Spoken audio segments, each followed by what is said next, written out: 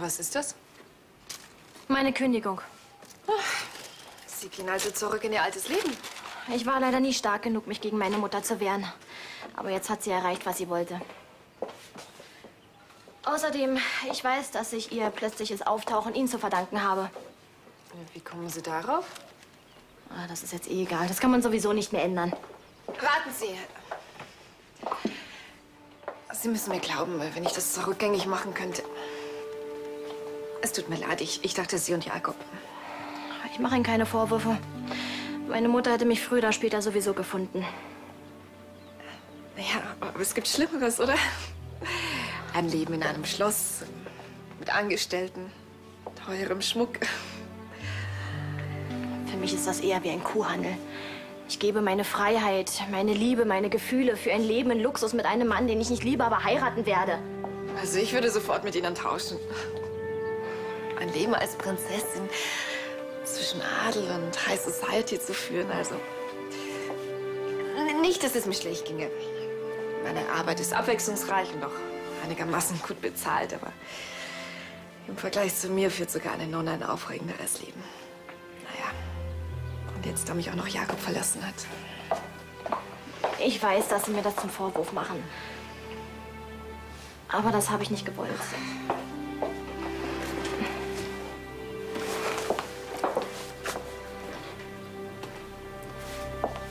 Hier für Sie. Ihnen scheint teurer Schmuck viel zu bedeuten. Mir aber nicht.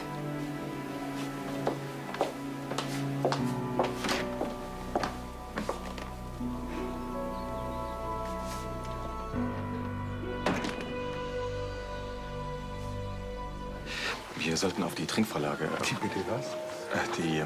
Auf die... Getränkekarte? Ja, genau.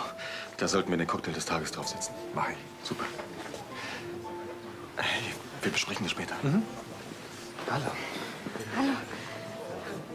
Ich habe in der Küche Bescheid gegeben. Wegen des Abendessens. Ein besonderes Menü für eine besondere Frau.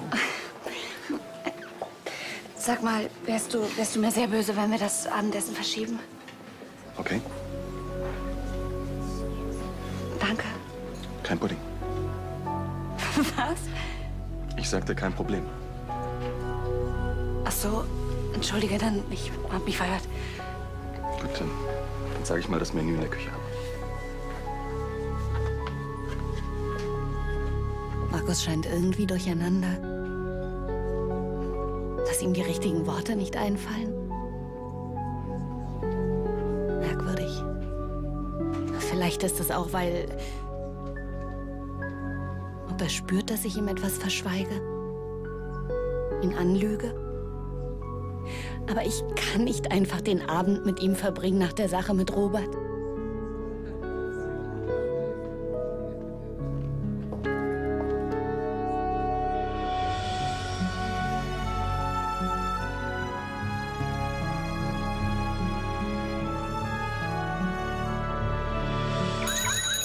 Schau mal, was ich im Fahrradladen gefunden habe. Sehr cool. Ja, das ist dann auch schon das Coolste am ganzen Gefährt, was? Ach, abwarten. Hier kriegst du deine CD entschlüsselt, das ist aus diesem Schrotthaufen bis morgen ein fahrbarer Untersatz. Quatsch! Das Fahrrad wird der Hammer. Mein werter Herr, dieses Modell besticht nicht nur durch seine individuelle Lackierung und sein außergewöhnliches Klangelement. Nein, es wird außerdem mit speziellem Zubehör geliefert. Neue Griffe, Flaschenhalter, Neonwimpel am Gepäckträger. Sie werden sehen, mein Herr, ein jeder wird Sie um dieses individuelle Superfahrrad beneiden. Jetzt macht es sogar mir diesen Drahtesel schmackhaft. Bin mal gespannt, was Tanja erst sagt. Nee, halt ja die Klappe. Soll auch für Sie eine Überraschung werden. Na dann werden ja morgen zwei kleine Leute große Augen machen.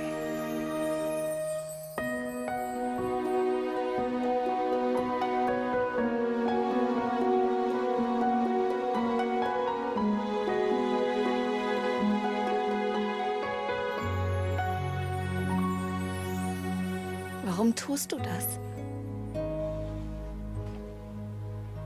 Soll ich deinen Wunsch respektieren und dich in Ruhe lassen? Ja. Willst du mir wieder Vorwürfe machen? Ich möchte mich entschuldigen. Hast du deine Meinung geändert? Egal, was ich von deiner neu entflammten Leidenschaft für Robert Saalfeld halte, ich möchte, dass du eins weißt, Eva. Ich bin dein Bruder und ich liebe dich. Und genau deswegen hatte ich gehofft, du würdest mich verstehen. Wenn du glaubst, dass dein Ex deine große Liebe ist, dann werde ich das akzeptieren und dich nicht mehr versuchen, vom Gegenteil zu überzeugen. Hey, ich bin doch selbst das beste Beispiel dafür, dass gutes Zureden sinnlos ist, wenn man liebt, oder? Rosalie. Jeder, der mich vor ihr gewarnt hat, der hatte recht. Trotzdem musste ihr selbst drauf kommen. Ich weiß einfach nicht mehr, was ich will. Ich liebe Robert, aber er will mich nicht mehr. Und dann ist da noch Markus.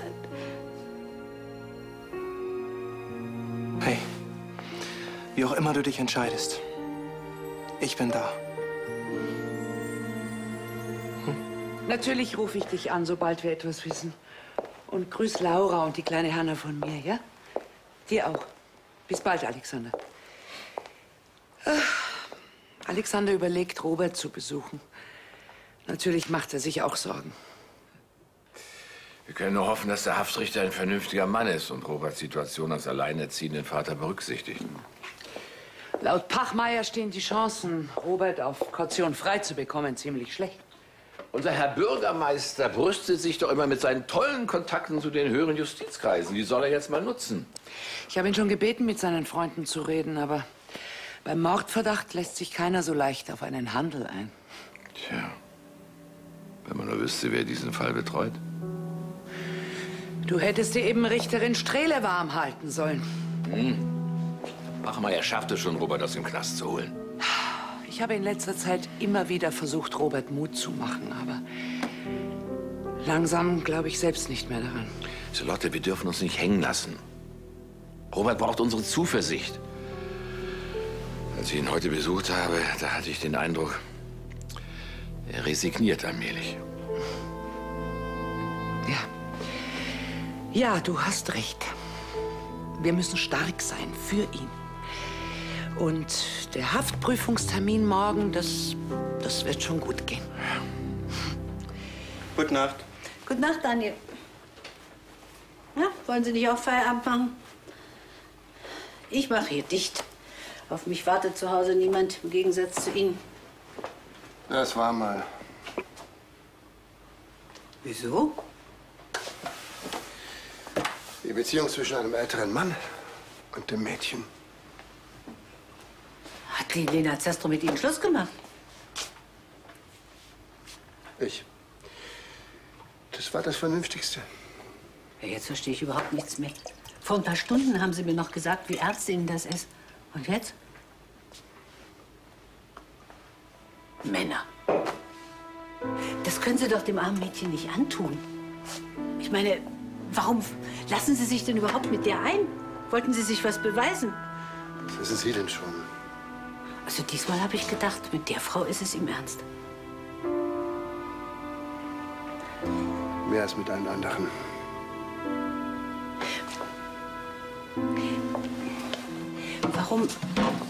Warum machen Sie denn mit ihr Schluss, wenn Sie so fürchterlich leiden? Da stimmt doch irgendwas nicht. Wissen Sie, was mir aufgefallen ist? Seit die Heidenberg heute hier in der Küche war. Seitdem benehmen Sie sich so merkwürdig. Hat die was damit zu tun? Ich habe in der Vergangenheit ein paar Fehler gemacht und dafür muss ich jetzt büßen.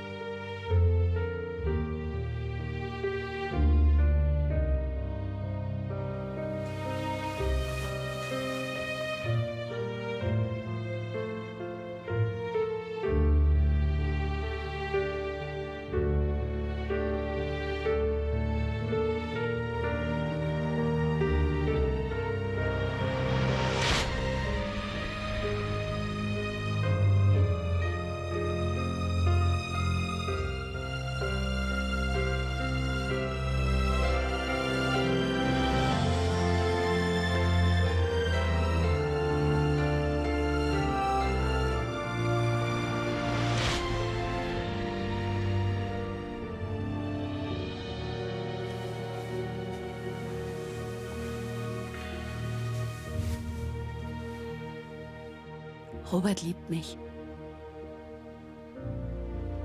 Ich weiß es. Ich spüre es.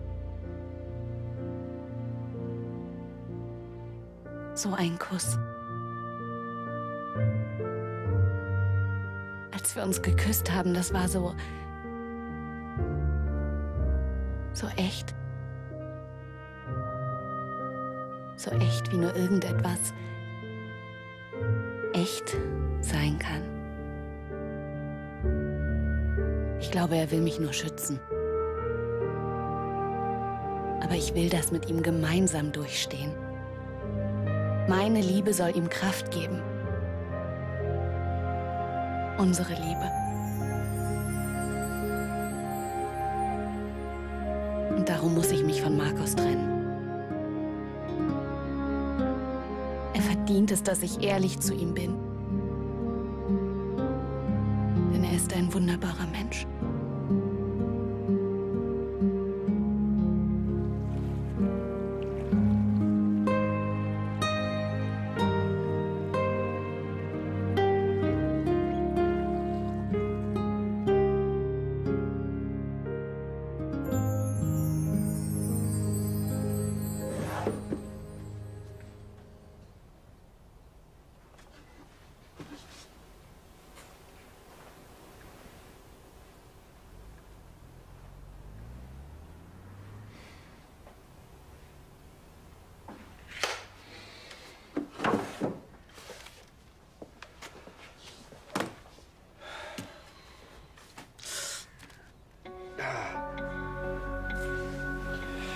Schon wieder Kopfschmerzen?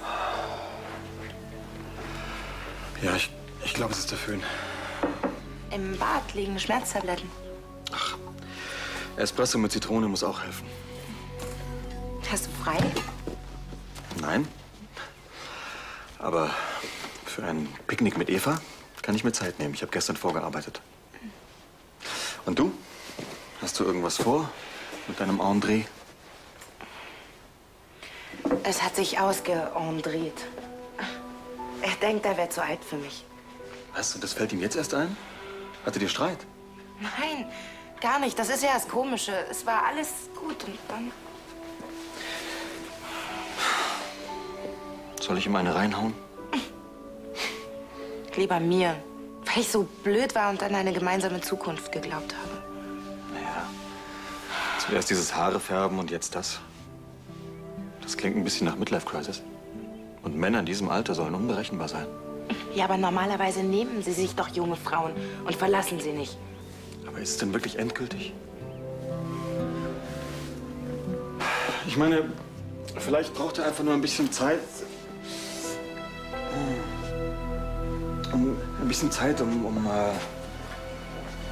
Um sich wieder einzukriegen?